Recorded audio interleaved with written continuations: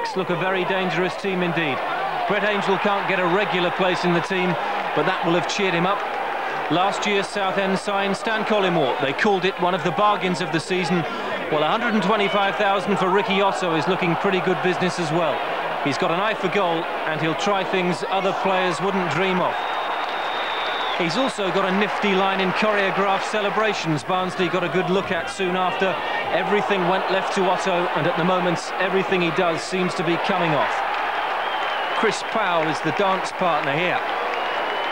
But Barry Fry wasn't too happy with his side's rather casual approach in the second half. It only cost them one goal after Keith Jones' handball.